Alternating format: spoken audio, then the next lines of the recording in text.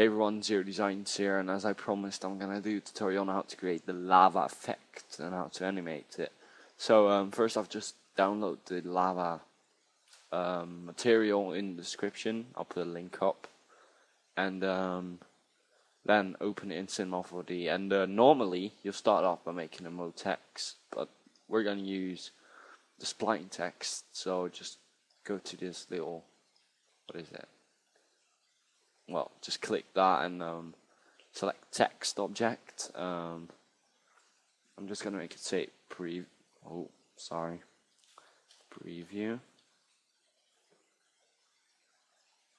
So yeah. Now go to this little cube with dots around it and select the extrude NURBS and just drag the text in it. Now just select the extrude NURBS and let's make the depth 100 and the subdivision around 6. Then give it a filler cap and a filler cap of radius 1 and radius 1, and that's gonna give you pretty cool text to start off with. Of course, the lighting isn't very great, but that doesn't even matter that much with this material. So let's just drag the material on there and see what happens. Nothing much at the moment. So yeah, just select the material, the texture. Oh, there we go. As you can see, pretty cool, but it's only on the sides in the preview, in the no render. So if you render that out, you can render out. It still looks pretty cool, but get kind of weird edges, and so to fix that, just click the material right here and projection, make that cubic. Yeah, that's fine. And if you get like weird transitions, like not smooth transitions, just tick seamless, and that's gonna fix that. So here we go. We got our lava text set up, guys, and that looks pretty cool. But now we want to animate it. That's pretty easy actually. Just create another extrude NURBS and drag that in there. So now we got extrude NURBS in the extrude NURBS. So just click the upper extrude NURBS and hold shift and click the lower one, and then go to MoGraph, Effector, and Random Effector. So as you can see, nothing will happen. Now grab the Random Effector and drag it into the extrude NURBS, and go to Deformer and make it point.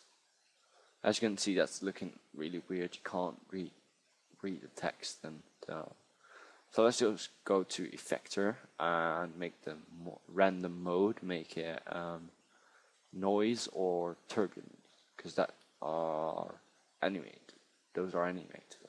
I mean, I usually just use noise, but as you can see, it still looks pretty weird. So we're gonna make the strength about 20, and let's play this. So as you can see, that's moving kind of quick for lava, right? Because lava's not really a moving material, I guess. So let's just play around with the animation speed. The animation scales the amount of the animation, like how far the it's going to expand. So let's put this on 100 and reduce the scale. Yeah, it's not really. But let's put the strength back at 20 and put the scale at 100. And the animation speed, make it about 20 too. So there we go, we got our quick lava thing set up. It's kind of flowing around. Of course, it's not looking really nice at the moment, but that's because we're using the displacement tag. If we untick that, it's gonna load for a while because I'm rendering at the moment. We just get the lava thing, and if we render it out real quick, it's not really looking that cool. So we tick the displacement again. It's gonna look way more like lava itself, because It's actually going out of the normal text, out of the text we made in the beginning. It's going bigger, and normally it's not, so it's kind of random effects or for outside or something. Makes it look pretty cool. So just preview that again. Yeah, that's way cooler. So that's what I wanted to show you today. Thank you for watching, and how the fuck is my camera? Thank you for watching, and if you enjoyed this tutorial, please make sure to leave a like and comment, and drop us up if you want. Thank you for watching, I guess. Oh, cliche.